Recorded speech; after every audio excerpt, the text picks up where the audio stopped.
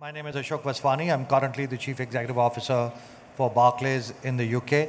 I've been in financial services for a long period of time. Started off in Bombay, then Dubai, Istanbul, Brussels, New York, Singapore, which was my favorite, New York back, and now in London. I have to say I'm more excited about what I do today than I've ever been in the last 30 years. It's such an exciting time to be in financial services. So we'll try and get that out of you later.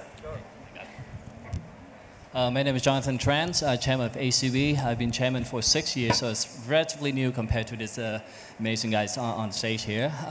So I come from Asia Commercial Bank, which is a retail leading banks in Vietnam. So we have 367 branches across the country, really focused on retail, and that's our core strength.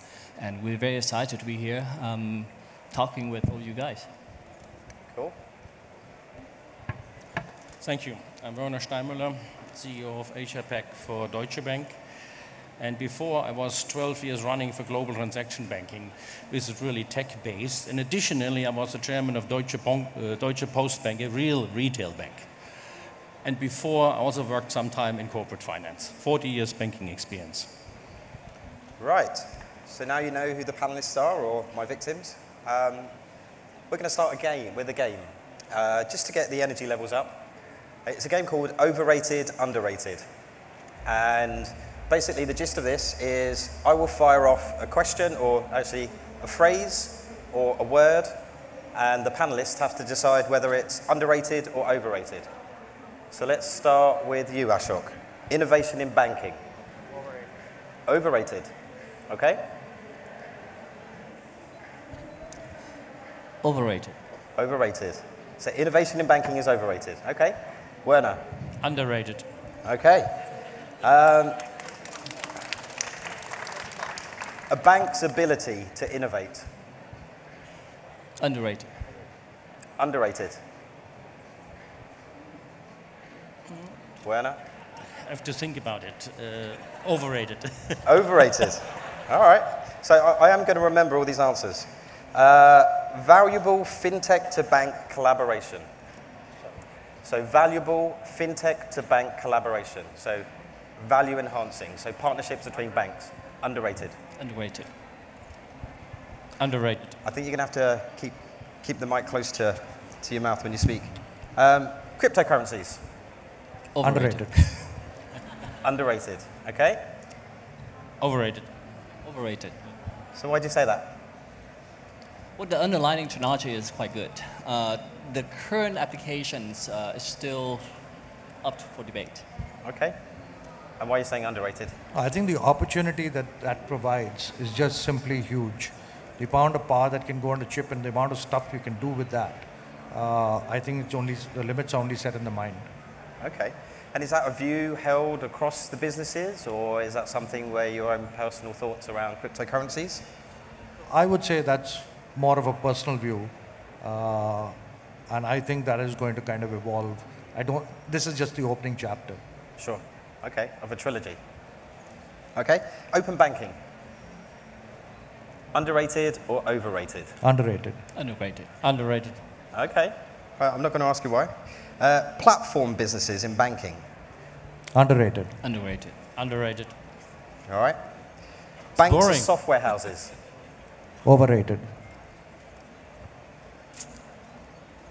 I'm in between. Probably You're more sitting on the fence. underrated, yeah. Can you repeat the question? So banks as software houses. Underrated. Okay. So I've got a few more, and then we'll come back to these. So banks setting up new digital bank subsidiaries. So there seems to be a bit of a wave going on at the moment, certainly in the UK. Overrated. Overrated. Overrated. Underrated. Okay. Why overrated? Because in my senses, look, at the end of the day, investing in one brand and keeping one brand relevant, healthy, energetic is hard work in itself. Trying to do it with two brands and trying to distance yourself just by changing the name, you're not going to suddenly change what you're really about, right? But what if it's a separate subsidiary? Even if it's a separate subsidiary, it's still powered by the main company, right? Okay. So just setting it up as a separate brand, I don't think does anything. Just different I bums on agree with seats? Ashok. It is really very important. We start separated. What I see now much more integrated in the main business. Because having a subsidiary is not solving it. The whole bank has to change. Okay. And any comments on that, Jonathan? I think it's actually, if you take a look at from the investor perspective though, it's always expected you have to reporting the next quarter's profit, right? So this is something new. You need to separate it out so that it have the life of its own. It doesn't have so much pressure to just chunk out revenue right away and just have the longer term ROI mentality to it. Okay, that's fair. So one more, innovation labs. Overrated. Overrated. Underrated. Underrated. Okay, come on. Because actually it's about taking what happens in an innovation lab, bringing it back into the business and actually making it happen. I've not seen too many examples where something has really come out of an innovation lab and then really made big time scale in the main bank. Possibly ING. Go further. ING Direct. Okay, Werner, why? I see the innovation have lab to keep as your- scouting Yeah. for solutions. They shouldn't execute, they should scouting. And a good football team has good scouts. Okay. Well, I think some people like that question. Come on. Right. Okay, we'll come back to that. So the focus of this session is essentially a debate around innovative transformation versus future revenues. And I suppose before we can come on to that, what is innovative transformation for you guys? And maybe, Ashok, if you could start with what is innovative transformation? Because that can mean so many things to different people, but we all talk about it, but is it really innovative? So, Pat, at least the way I think about it is that over the last, call it 10, 15 years, there's been a significant amount of change, right? Earlier on, it was all about products and how you become best in class in a given product. And if you became best in class in a given product, you hopefully get the customer to choose that particular product, and that's how you kind of got, there was a whole notion of cross-sell and the ability to capture the customer's wallet and all of that. What has now happened and what the new technology now allows us to do is to really get behind the customer experience. And the customer experience and owning the customer, being the layer that the customer interfaces with, is the most important thing. And therefore, the innovation has to happen in the experience. And anything that actually transforms that experience is what is innovative. It will drive further revenues and allow you to continue to price. If you're just left on a product basis, you will be pushed into the plumbing and see significant margin erosion. But then how do you structure for that internally? Because it's a bit of a sea change from, say, the last, 5, 10 years, certainly, and before that. It is a very, very significant change. And I think companies have not fully grasped. It's a very cliched thing to say that we are going product centricity to customer centricity, but pure customer centricity is a very hard thing to achieve. And I think shifting the balance of the organization where the power used to be in the product managers to shifting that to making the power in the segment managers and choosing which segments you really want to go after is, I think, a big fundamental move that all of us have to make. Sure. I suppose, Jonathan, in our conversation earlier on today and last week, your challenges are very different than, say, Werner's and Ashok's. And you have a marketplace where there's innovation occurring at a rapid rate. So what does innovative transformation mean to you in your context? Right. I think let me share a real life example here. So in Vietnam, you can actually order a big screen TV and a dishwashing machine, have it both deliver and install in 2 hours.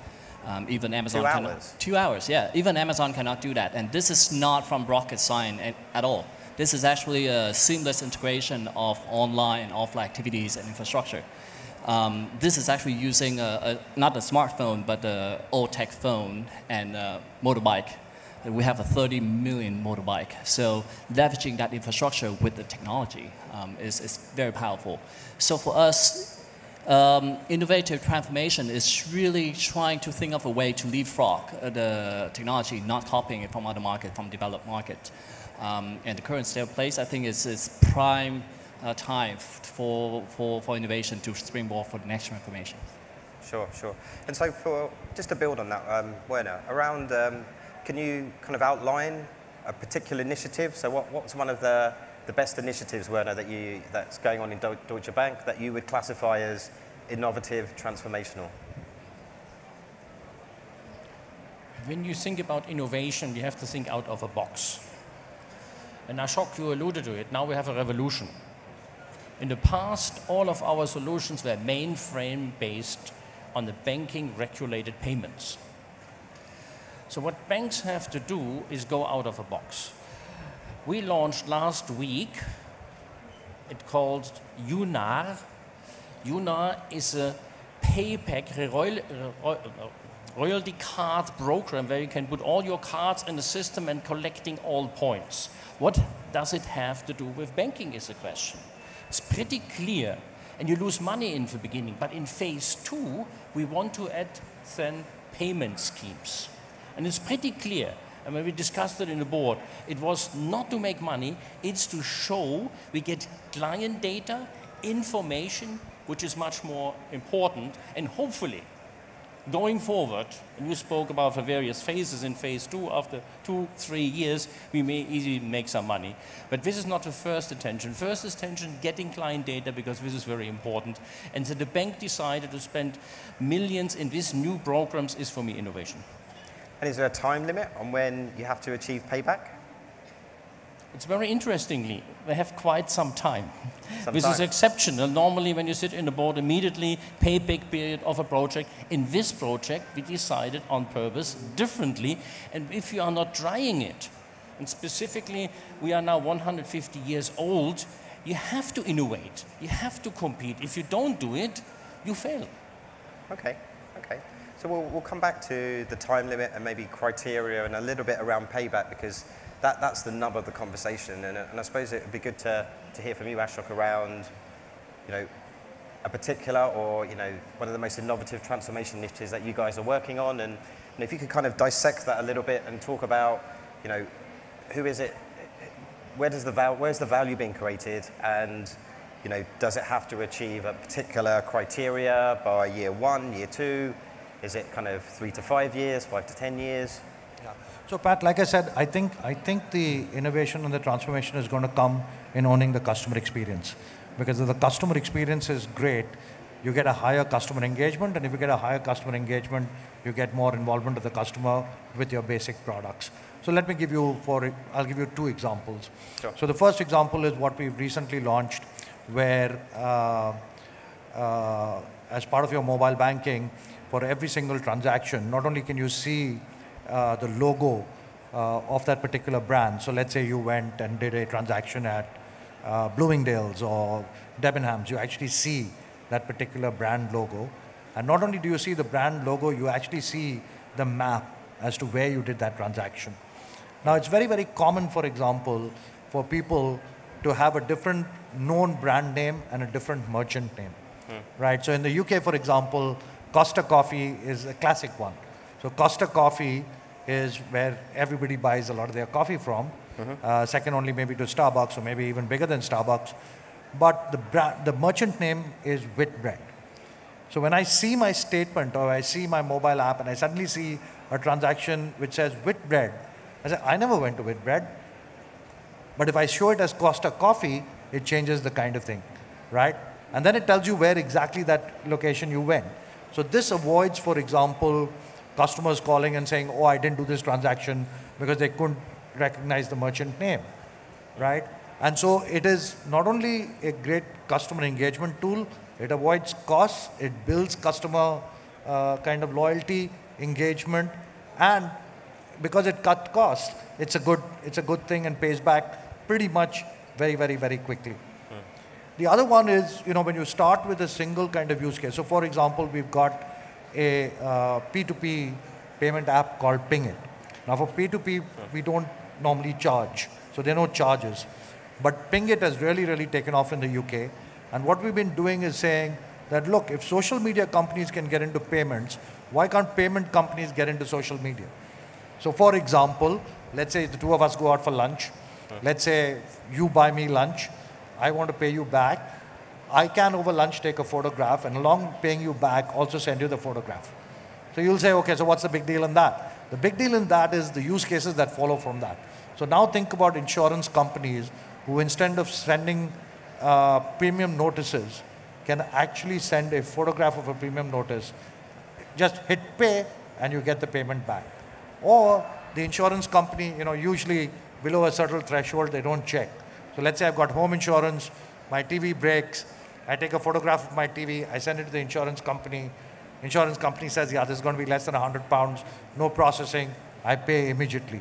The moment of truth for an insurance company is settlement of claim, right? So that is a good example of a transformative, owning the customer experience, changing the business model in delivering that and getting payback pretty quickly as well.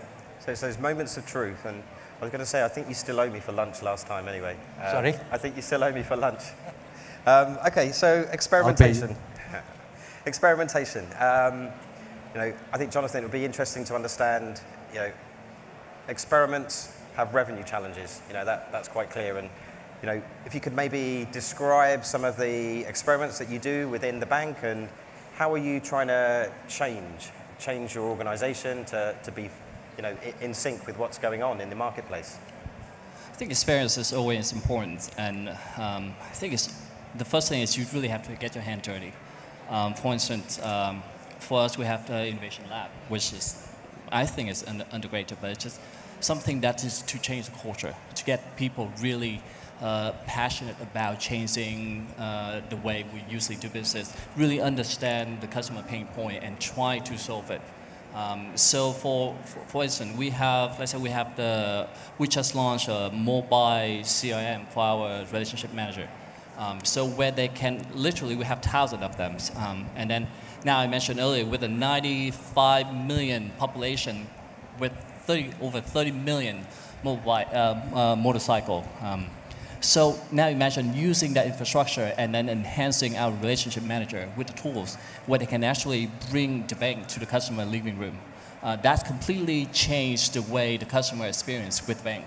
And now we have another app that's called a cross-sell that really make recommendation for the RMs to know what the customer has been using, recommend the next products or services that they might need. So now today, the customer, they literally don't have to go to a bank, and the bank can actually go to their living room.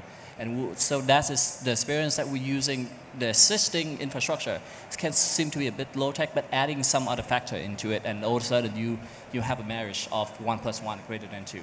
Sure. And how much resource can you dedicate to experimentation? Because if you look at, say Ping An's a great example. Ping An has 15,000 developers. It has a number of different subsidiaries, and they all seem to be kind of working on the latest technologies to see how it could be relevant to its core businesses, but then also be kind of maybe white labeled off to other providers. And how much is available for true experimentation without having to see a return straight away? Well, I don't think there's a percentage number would justify it, because then we'll have to choose between innovation versus revenue, future revenue. But when you look at a different way, where you have a longer horizon, a longer ROI measurement, and a different way of generating revenues, it's a completely shifting way. So let's say for us, for innovations, it's a day-to-day business for us. As I have to do it, my senior team had to do it, CEO, not just a job of the CTO.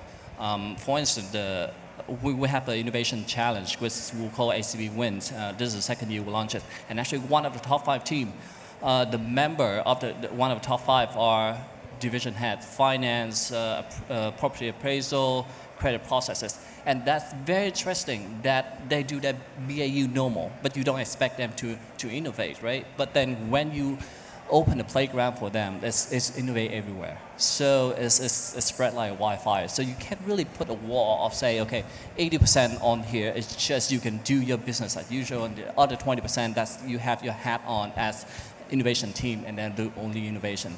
So we encourage that our employees to just break down all the barriers of the current processes to understand the customer pain point and try to resolve it. So in terms of budget, IT is right now the 3rd largest have the third largest budgets for the bank. So Sure. probably about 20 to 30 million. Okay, fantastic. I suppose, Werner, you mentioned innovation labs were underrated. And so I know you guys have rolled out a few labs recently, and certainly, obviously, there's one in Singapore. And how much resource do you generally put into true experimentation? And what is the dynamic there? What As I mentioned before, for labs which we have in Silicon Valley, London, Berlin, and hopefully very soon also here in Singapore. The job is coming up with ideas for solutions. And then for our retail side, we have a production facility of 1,000 people, and this is outside of a bank, outside of banking hierarchies. You don't have titles. You have project manager for mobile payments, product managers, for example, paying with a credit card through your mobile phone. And this is where we're organizing the teams, and the teams are also, when the project is finished, new allocated.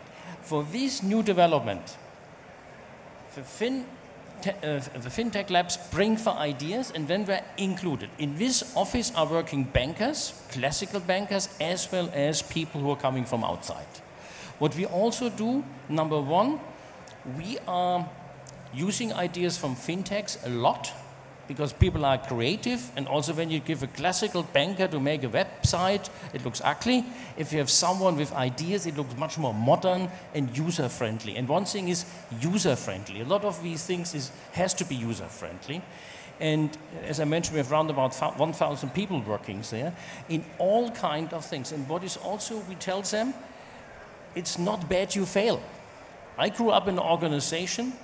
You only could become credit manager when you had basically, and Ashok, you're coming from the same organization, when you had a bad case, you made some losses.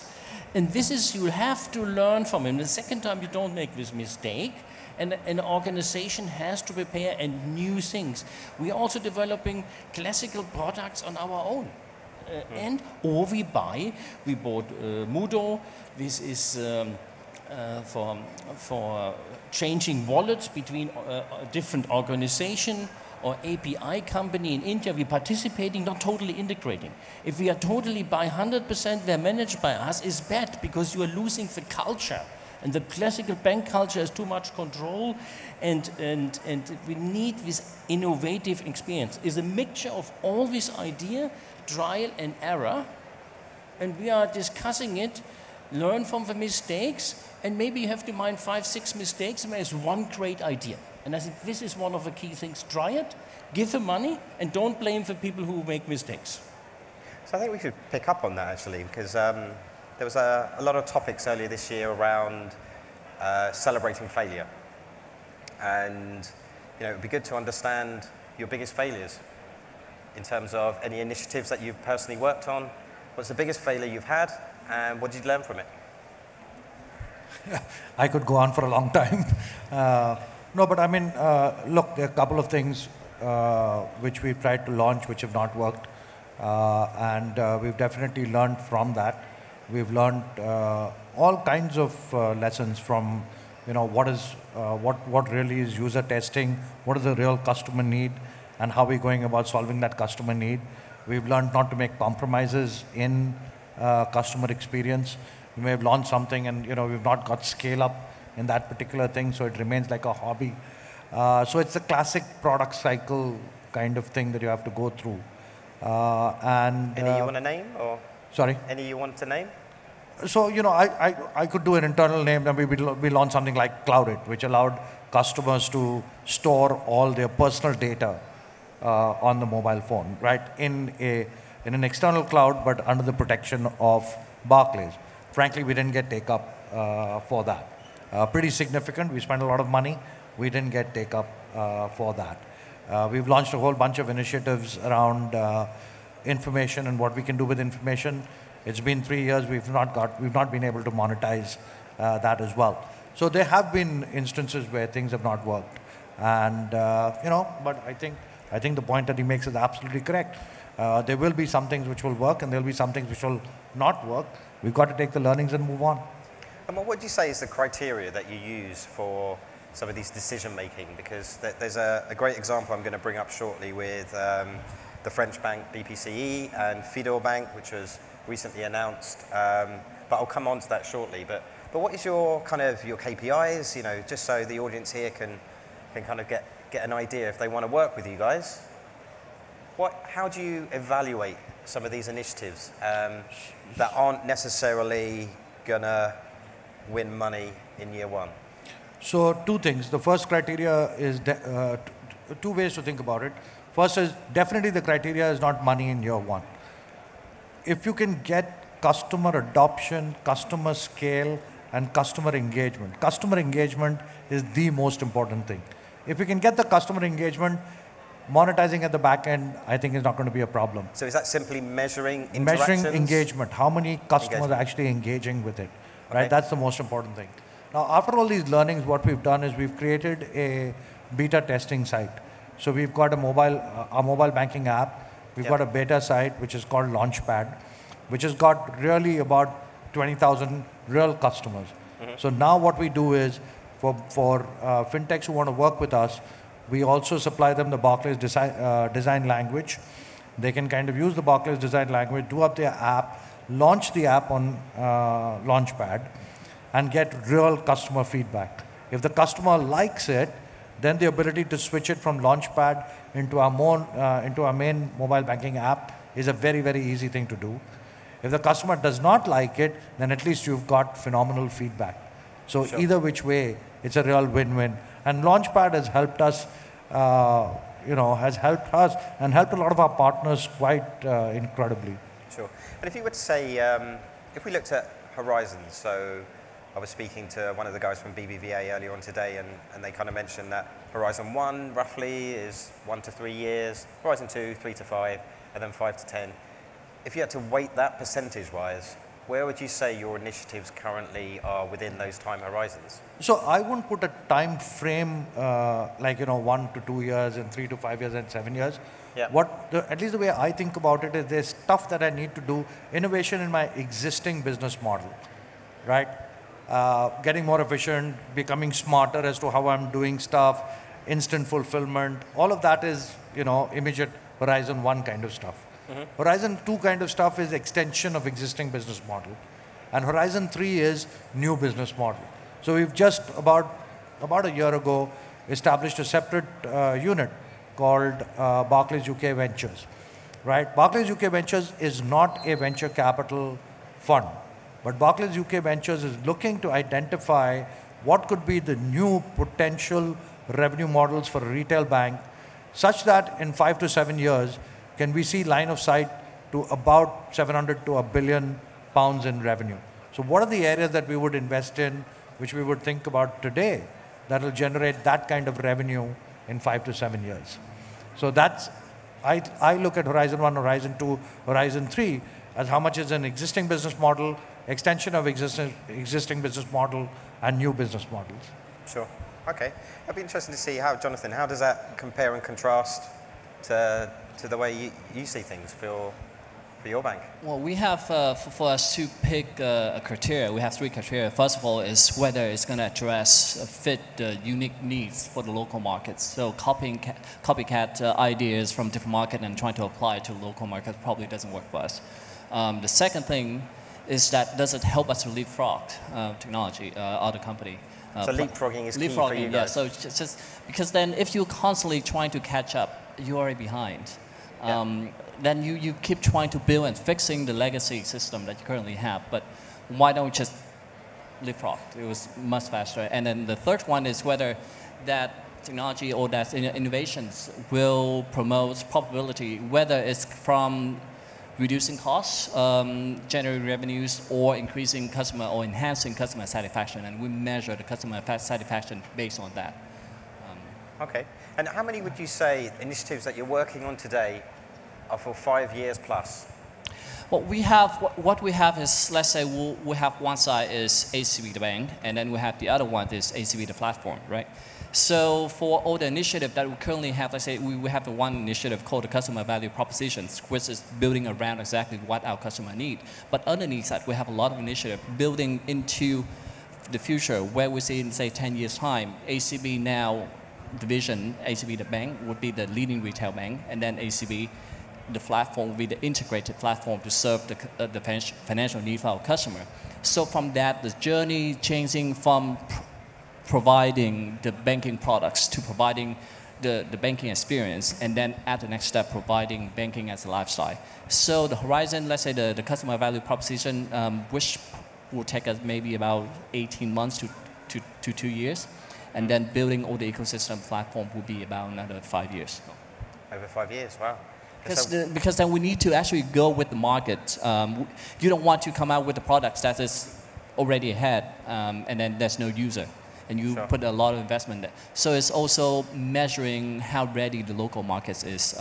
Currently right now is quite encouraging. We have, let's say, 85% of the city and urban's population is actually using smartphone technology, and they're very adaptive to the new technologies. Fantastic. And so Werner, time horizons? It depends on the project. And I'll give you one example. GPI from SWIFT is a new payment mechanism using a cloud, saving a lot of fees for the clients, and you always know where your cross-border payments are.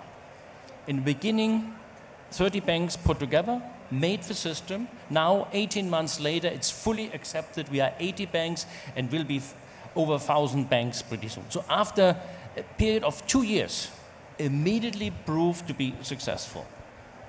Other projects even take longer. Give another example, blockchain. I think for 4 years now we are looking for blockchains opportunities, and it is highly complex. I like the system, but I also have to understand there is tremendous limitations from the legal point of view, from the capacity of computers. It would be ideal to put the SWIFT payment with 10,000 banks, 1 million transactions on a blockchain technology. Everyone knows all information. The computer capacity doesn't exist, and put away the legal aspects. So you see, you have a technology, maybe in 5 years, now we're working 5 years already on this project, maybe another 5 years are needed, and then the capabilities are. So I'm against to put it in category 1, 2, and 3, it depends on the project, and then you bring a project to the board. Say it very openly. We will make certain losses, but these losses will help for the customer satisfaction, what all of you said before, Jonathan and Ashok. This is very important, but say it, and then you also have a good argumentation, and not coming after 6 months first review, 12 months next review, and then it's dead, the project. But if you're open, speak about it, do it. So I'm against this categorization 1, 2, 3. Okay. Totally agree. Any responses to that? At one level, I think we're talking about, I'm just kind of phrasing it in terms of the extension to the business model and new business models, which is, I guess, pretty much the same as his thought is. So not very different in my view from what he said. So you're the same. And you also. Well, I also, the market is changing so fast. I'm trying to get a lively debate going here. Come on, so, it's just something you can have the horizon for 18 months, but then 6 months later, your competitors already have a breakthrough products or services that is already there. So 18 months is already too long, right? Yep. So or even 12 months, if you even finish ahead of time, you're already behind. So. Okay. So let's talk about startups and banks working together. And in particular, there was news recently, I don't know if you guys have picked up on it, BPCE, one of the largest banks in France, and the recent acquisition, which was of 2 years ago, a company called Fidor Bank, which is pretty much one of the most innovative banks a few years back and possibly is still today. And it was an acquisition 2 years ago. Now they announced that they are parting ways, and word on the street kind of suggests that they, one of the challenges was that Fidor Bank was never really integrated into this larger organization, and there didn't seem to be any development plan, and so that kind of pretty much probably starved that startup of maybe going above and beyond where it was supposed to do in its original path. So, there's very few examples of successful bank to startup collaboration, and if it's startups that are doing transformational, kind of quite innovative products and services. What's your take on that? How can banks work with startups and vice versa? And you may have a great vision to say, right, this is what we're going to do, guys. But what about 3, 4 layers down? Do they share that? Are they incentivized? Are they going to lose their jobs? What's the score there? So what I agree with is that it's not easy to execute. And I don't think that's not, not easy to execute is something about a vision or somebody, losing a job 3 or 4 levels below. The point is, look, at the end of the day, the beauty of a startup is they've grown up in today's world. So they're cloud native and stuff like that. They can move much more quickly. They're much more nimble. But at the end of the day, if the startup is coming to, let's say, a big bank, like, let's say, Barclays, or for that matter, ACB, or for that matter, Deutsche, then the biggest advantage is the customer base that all 3 of us represent. And therefore, integration and giving that product, giving that service to the customer bases that we represent is actually the biggest opportunity. So getting fintechs to really work with the big banks, not easy. Now, you got to recognize that and deal with that. We've recently, I think it was about 4 or 5 months ago, did a partnership with a company called Market Invoice. So Market Invoice in the UK, they are Anil, who's the CEO, really smart guy, fabulous team, really fabulous team. They built a phenomenal product. And, frankly, if we wanted to build the product, we would have built the product, but then there are 100 things we want to do. And therefore, just from a prioritization point of view, going and building out the product was not hitting the priority. So we partnered with Anil and his team, and we're working with Market Invoice.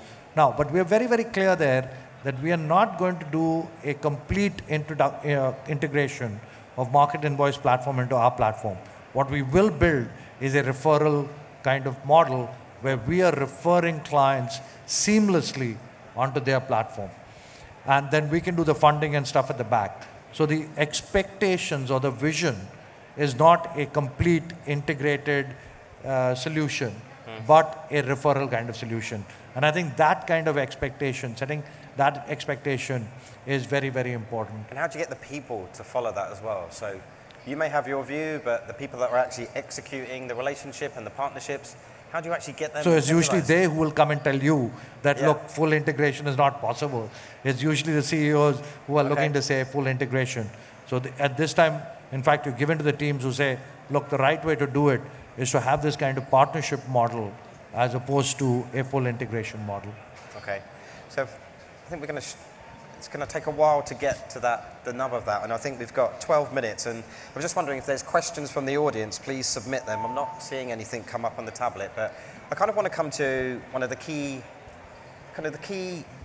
questions that when I speak to a number of bank CEOs at the moment, there's the question of innovation. So can a bank innovate from within its 4 walls? Does it need to partner to be able to innovate truly? Or does it need to build something brand new? And so it'd be good to kind of get the views from the audience here on this one. So who here thinks a bank can innovate from within its business? Raise your hands. Okay. 1 person. 2 people. Right, okay.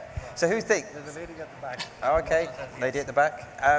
So then the second one is, who thinks, and raise your hand for this, if banks need to partner to be able to truly innovate?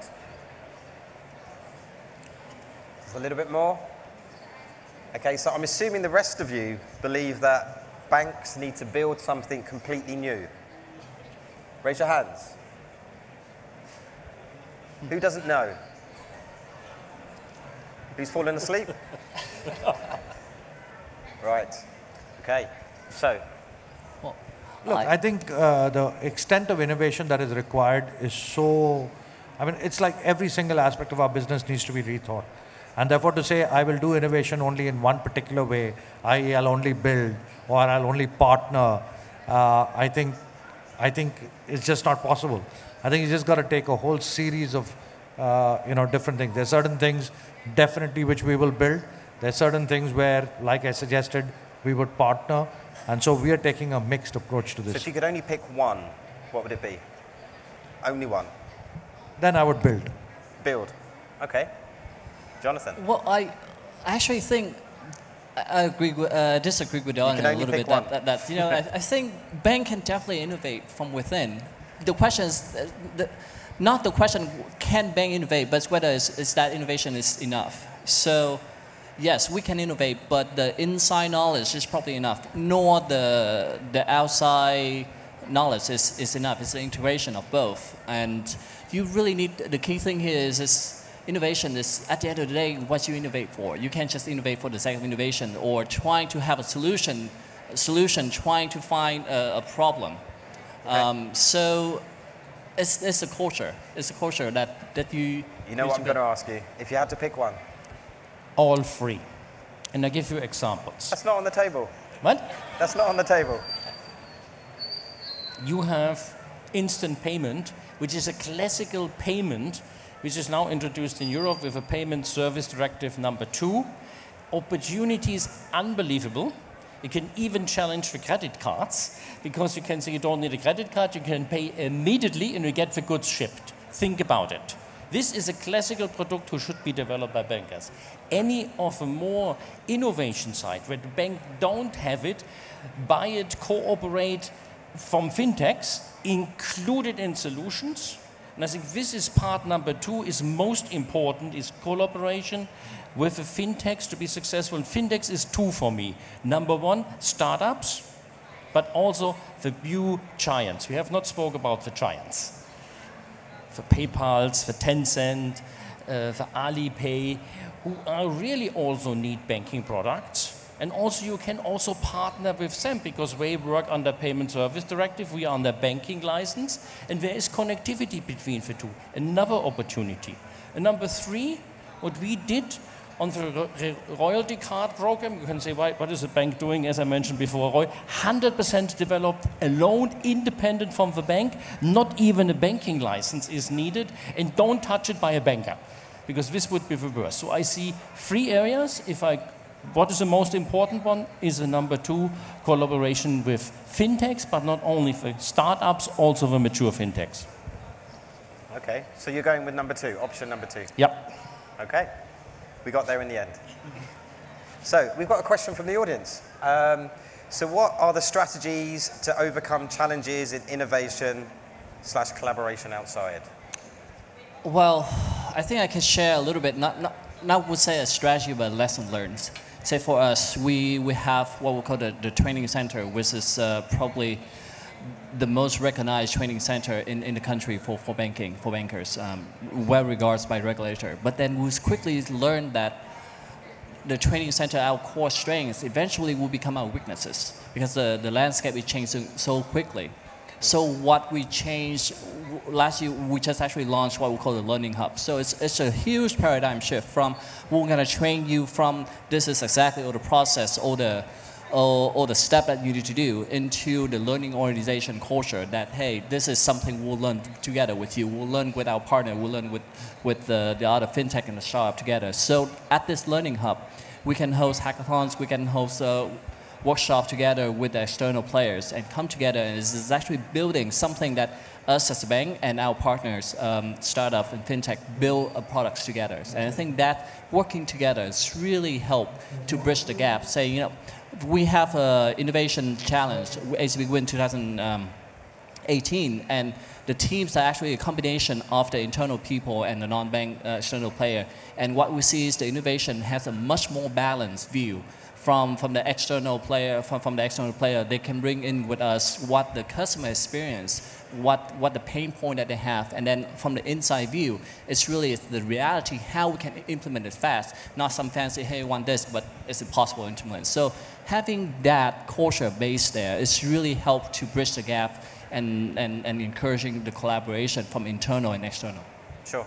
Okay. Anything you want to add to that? No?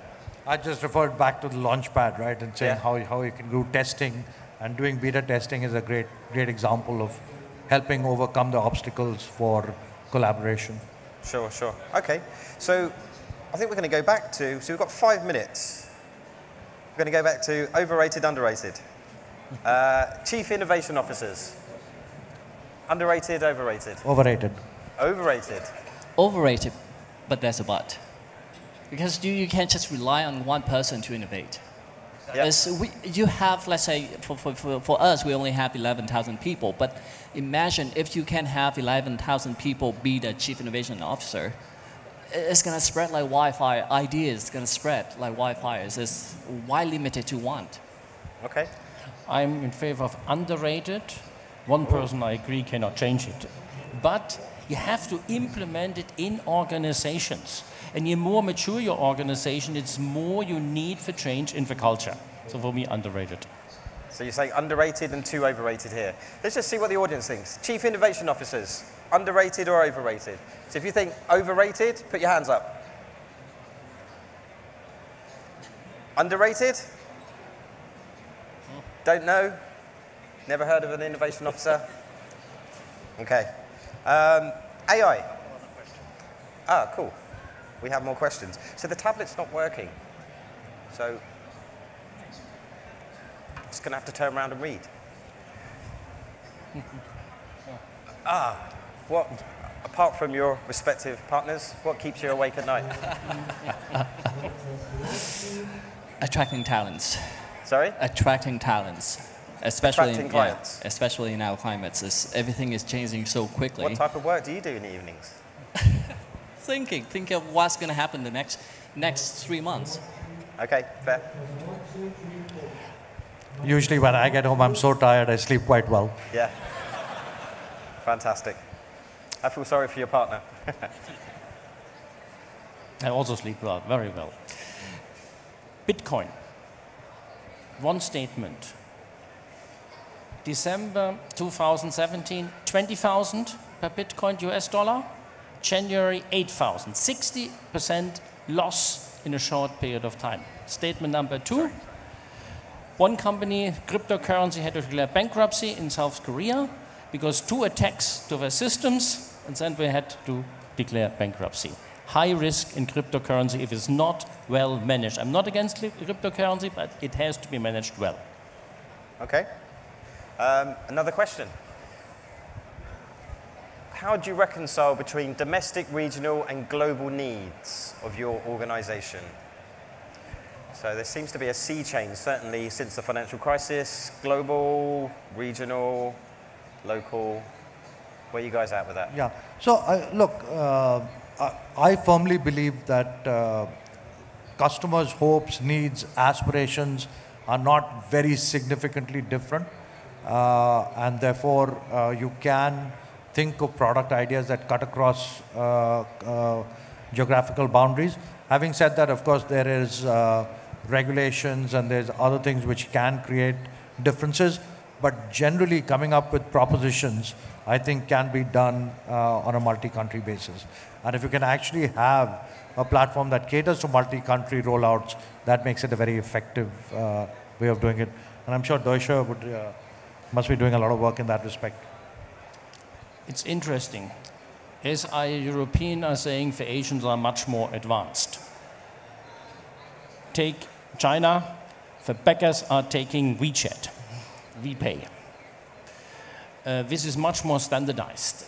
And the revolution is in every market different. China, very well positioned. India, totally behind, but Moody changed it so radical with a client identifier, with instant payment, with all of the digitalization of a whole payment and banking industry. And I see Europe very slowly moving in these directions. And by the way, US claims always to be so highly sophisticated, but it's still, check is the still most important payment form in the US. So market by market difference, and we have to find solutions for the different markets. So I think we've got time for one more question.